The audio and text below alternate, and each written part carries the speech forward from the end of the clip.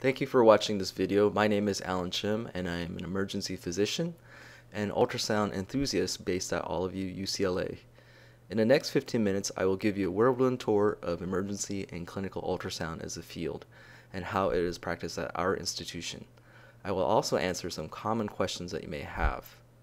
First, if you feel that you are familiar with the philosophy of point-of-care ultrasound, you can skip to the latter section on logistics by clicking here, or go to about the 9-minute 45-second mark.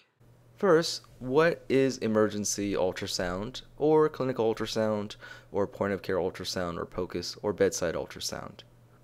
I'll tell you at first what EUS, or POCUS, is not about. So say you have a patient with abdominal pain. You perform your history and physical, and as you come out of the room, you are somewhat sure of what the patient may have. You then decide to order an ultrasound study, which is performed by a technician trained to perform ultrasounds. But the technician doesn't have any real medical training, such as in pathophysiology of disease, physical examination, or patient management. But they are very, very good at acquiring ultrasound images, which are then transmitted to the radiologist who has substantial medical training and has a deep understanding of anatomy, physiology, and disease. This radiologist interprets the study and communicates the findings to the clinician. This process works. However, it does take time, an average of at least 1 to 2 hours from the time the clinician places the order to when the interpretation comes back. In a busy practice environment like the emergency department, that extra time means other patients will have to wait longer, either to be roomed or for their formal ultrasound study. This process is fragmented as well, since the clinician has the clinical context but not the ability to acquire or interpret the images, and the radiologist has the ability to interpret the study absent the clinical context. Most of the time, the interpretation correlates with the patient's presentation, but not infrequently, it does not correlate. And worse, there may be incidental findings or incidentalomas that trigger additional testing not relevant to the patient's acute presentation. This is not what clinical ultrasound is about. Instead, it is about having the same patient presentation, performing the same evaluation, and instead of ordering the ultrasound study, the clinician is trained to evaluate common pathologies using ultrasound at the bedside. So for instance, if the patient has right upper quadrant pain, suspicious for either cholecystitis, renal colic, or even appendicitis, the clinician can perform the ultrasound with those questions in mind. True, the patient may have something like mesenteric adenitis or fibromatosis that is not assessed with focused bedside ultrasound, but the clinician can use ultrasound to route the more common diagnoses, leaving the more uncommon diagnoses on the table and room for subsequent workup. Now, if the patient has a common diagnosis that is picked up on the clinician's ultrasound, then the process of ordering an imaging study and waiting for the interpretation is reduced or eliminated. Medication, such as antibiotics, can be started earlier, consultants can be notified more expediently, and critical bedside interventions, if needed, can be initiated. In other words, clinical ultrasound can reduce the time to diagnosis, giving more time for the patient to be treated and to heal. Now, clinicians, and specifically emergency physicians, have over the past quarter century developed the skill, the training, and evidence base to perform many focused ultrasounds. From head to toe, we look for increased cranial pressure or posterior chamber pathologies with ocular ultrasound.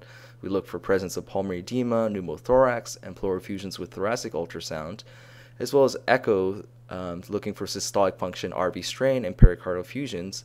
We look for biliary pathology with our ultrasound, hydronephrosis, ectopic pregnancy as well, and also deep venous thrombosis and soft tissue pathologies.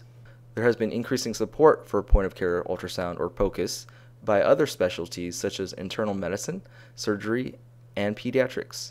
The president of the American Society of Echocardiography in 2016 had this to say about POCUS. Dr. Weger says, "There is no denying that if I were to suffer a sudden hemodynamic collapse, that I would want to wind up in an emergency department in which the emergency physicians were fully trained in POCUS." In addition, many specialties are beginning to incorporate POCUS in residency training, much as emergency medicine began to do in the late 1990s. So not only has POCUS expanded from emergency medicine to other specialties, but it's also gained further recognition from traditional imaging specialties like radiology and cardiology. The UCLA-Olive View emergency ultrasound faculty are primarily responsible for ultrasound training for the emergency medicine residents, fellows, and faculty.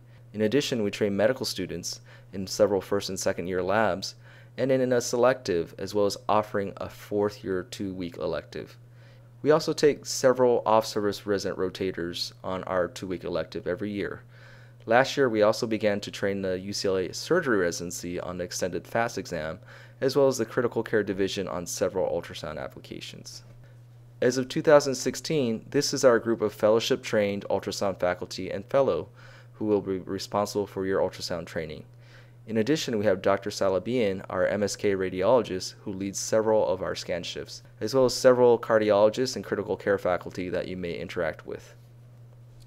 So for the EM residents, you've already received some ultrasound training during boot camp. Most of your formal training will be during your 2-week rotation, which allows you to scan every day with ultrasound faculty.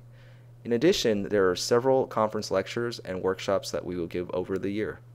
However, the bulk of your development, as in any skill you develop during residency, will be from caring for your patients.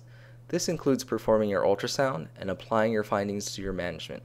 Only in this way will you develop the skills and confidence to use ultrasound in patient care. Now, we have a feedback mechanism in place in which we review your images on usually a weekly basis. We will look at your interpretation in EPIC or ORCID, and if there is a disagreement or we feel that you can improve your technique, we will let you know. Learning how to teach a subject is also a good way to develop mastery. Multiple opportunities will exist over the year to serve as ultrasound instructors for our medical students. Finally, we offer special electives for senior residents who are interested in more advanced ultrasound applications. It is crucial that you practice ultrasonography during your training because we know that competency develops not only with formal training, but consistent practice and feedback. This study looked at accuracy as a function of number of studies performed by almost 200 emergency physicians during training. As you can see, competency is defined by 90% or better accuracy compared to ultrasound faculty depends on the application, but usually requires at least 25 to 50 studies. However, note the widening confidence intervals and the slight dipping in the curves. This could be due to the smaller amount of individuals with a larger number of studies, but it also suggests that without recurrent feedback and study, your skills will plateau and may actually decline. This is a good question. When should I order the formal study? This depends. If you're doing this because you like your patients and want to keep them in the ED longer, that is not a good reason. Nor is it a good reason to expose patients to unnecessary radiation. Now, if you're not confident with your skills and you and your attending want a confirmatory study, by all means order it. We just hope that over time and with practice that you begin to trust your skills so that you feel less inclined to order a confirmatory study. We also understand that many of our consultants want a formal study for documentation. They may not be able to interpret the study, and having a radiologist's interpretation reduces any liability for missed findings. This is why we focus so much on medical student and specialty training, because we want to build that capacity so that in the future, when you are able to upload your acute cholecystitis study into the PACS, the surgeon will be able to look at your images and act upon them. Or having the hospitals look at your normal focus echo on an admitted chest pain patient and then deciding not to order a formal echo. In this era of the Affordable Care Act and increasing coordination of care, POCUS is one answer to better, more cost-efficient patient care. Now, say you see something unexpected. For example, you're looking for hydronephrosis and see a complicated renal cyst. These patients will need a formal ultrasound to better characterize the malignancy potential of the cyst.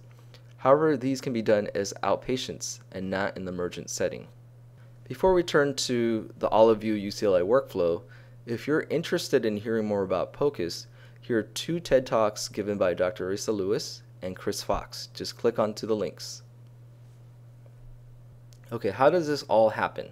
At Olive View, you'll wheel the ultrasound machine into the patient's room, turn it on, and register the patient. In the near future, this registration step may be easier, once the process of setting up ORCID to communicate directly with ultrasound machines is completed. Then it will be a matter of placing an order in ORCID for an ED ultrasound and then selecting the patient order on the machine. Again, this is planned but not completed, so currently you'll have to manually register the patient on the machine. So then you perform the ultrasound study or studies that are necessary. You'll then end the patient encounter on the machine and disinfect the probe. When you get back to the physician charting room, you will communicate the findings to the providers if you're not taking care of the patient, then place an interpretation in the ultrasound note template in ORCID or EPIC. Now, the ultrasound notes will make it easier for us to find and keep track of your interpretations. However, feel free to also document in your provider note. This note by one of our residents should be framed, as it highlights the potential of clinical ultrasound to significantly improve patient care by reducing time to diagnosis, as well as radiation and other invasive procedures. Okay, now let's focus on the ultrasound machines. We currently have two M-turbos, which are discussed in the prior knobology video, so I'm only going to cover the export, which is available at both the Reagan and Olive View EDs. The first thing is about simple ergonomics. Here's how to lock the machine in place, like this, and how to adjust the height if needed. Next, turn on the machine by pressing this button, and then you can adjust the touchscreen and monitor if you like. The monitor can also be collapsed forward 90 degrees for transfer or storage. Once the machine finishes booting up, you'll have a menu with 4 options, which we'll cover later. To register your patient, press the blue Enter button. Then the patient's last name, MRN, indication, and your user initials or name. List EDU for education if you're just scanning for practice. Press Done, and then you'll select the transducer and preset here. As with the M-Turbo, you have specific preset exams for each transducer. After your selection, press the green Scan button on the bottom left to start. Next is knobology. This button changes the orientation of the indicator dot. On the right, you can adjust the depth. Sliding down will increase the depth, so remember, down is deeper. This is how to freeze the image. To the right, press the button to record video clips of usually 4 to 6 seconds, but you can also press again to stop recording. To the left is the button to save the image on the screen. This is how to adjust the gain. The overall gain is below, the deep field gain is in the middle, and the near gain is on top. Also, this is the auto gain button, which will reset your gain to the default settings. This is how to change the frequency setting of the probe. Remember, to visualize deeper structures, hit the PEN or penetration mode. For more detailed functions, press the More Controls button. However, you don't usually need to change these options. To the left are the buttons to change the mode from regular 2-dimensional or 2D to motion mode or M mode, or color Doppler or pulse wave Doppler. Lastly, when you are finished with the patient encounter, you can end the exam with this button. The export also has 1 to 2 minute video educational modules. So let's say you need to brush up on the technique for an exam, or just knobology. You can select here, or for modules on the different applications, you can select acute care, anesthesiology, or procedures. Under each category, there is a drop-down menu of videos for selected applications. So for example, here is a video on IVC sonography. Once you're ready to return to scanning, press the green Scan button on the bottom left. To review your saved images and clips, hit the Review button and select the patient. Then hit Thumbnails and you'll have the images and or clips that were saved on the patient encounter. Clips have a play button that you can press, and the video plays on the monitor above. These are important rules to ensure that the machine is ready to go and available for use. First, always have the probe in your hand or back on the rack. It only takes 1 drop on the floor to damage a probe, which takes about 10 Grand each to replace. If you're planning on scanning on non-intact skin or mucosa, use a cover, glove, or tegaderm to protect the probe. Disinfect the probe every time after scanning. First, wipe the gel off the probe with a paper towel, then spray the surface with pie spray. Wipe after 10 seconds with a paper towel, or you can use one of these Sanicloth HB disinfection wipes. from the blue top canisters. If there is ever a problem, please email me for the Olive View issues and Dan for Reagan issues. Next, to enter an interpretation in ORCID, select Procedure Notes. Then in the drop-down menu, select ED Ultrasound Note. Now you can select the exam that you performed on the left, and with each exam, you can check the boxes that apply. There's also a free text box that you can use. Also check the required disclaimer that this is a limited or focused study and not a comprehensive study. You can also add other providers if you need, but if you perform the study and are logged into ORCID, you can skip this step.